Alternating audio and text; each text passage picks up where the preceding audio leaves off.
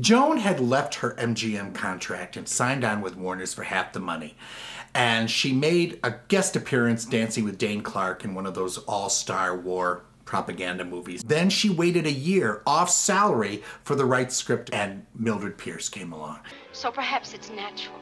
Maybe that's why Father... And of course she won the Academy Award. Well, while she won the Academy Award, while she was winning it, she was filming Humoresque with John Garfield.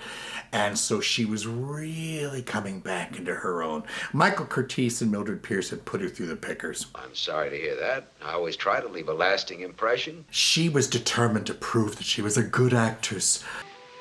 Something happens to a woman when she's wanted. Something dreadful. Bette Davis used to say, you know, well, I'm an actress and Joan Crawford is a movie star. And Joan would say, well, I may be a movie star, but not every good actress can carry a picture.